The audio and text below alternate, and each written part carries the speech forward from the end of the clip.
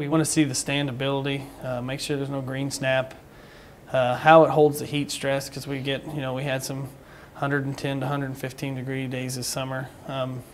So we've got some products actually that almost seem to like the heat, and we got some that really don't. So it may work 100 miles east of us, but they're talking about how good it is over there, but if it don't work for us, I need to be out there and see how those products are holding up to everything.